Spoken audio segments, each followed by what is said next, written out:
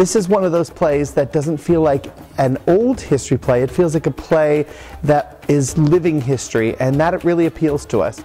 I'm actually very excited to tell this story because I think there are a lot of people, as well as myself, who in the beginning didn't know much about what was going on in this country. They wanted equality, they wanted good education for their children, they wanted to be able to provide for their families. The thing that I think will really interest people about this play is that it's not about victims. It's actually a play about people who survive under astonishing circumstances, and in fact one character who actually thrives. Even though everything around her is falling apart, she has a connection to this land and this country. That's pretty amazing. There's never a simple answer to a difficult problem.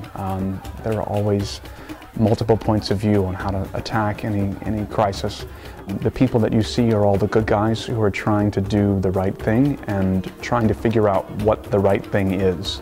And I think the definition of that is something that the play really explores in an interesting way through the character drama between these three people. It is about our own personal ethics when it comes to things like this, and I think it's always incredibly shaky for us as American citizens who have the kind of freedom that we have to really take that for granted and to kind of go, I don't really care about that, or I can't. This play reminds us how lucky we are and how we should be taking that fortune and doing something with it.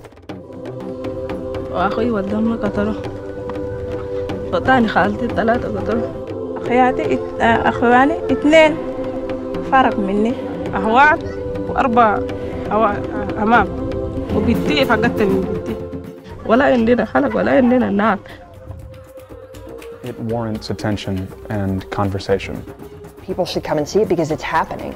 It's still happening. A lot of people are being hurt and need help, and that's the most important thing that probably any of us need to understand.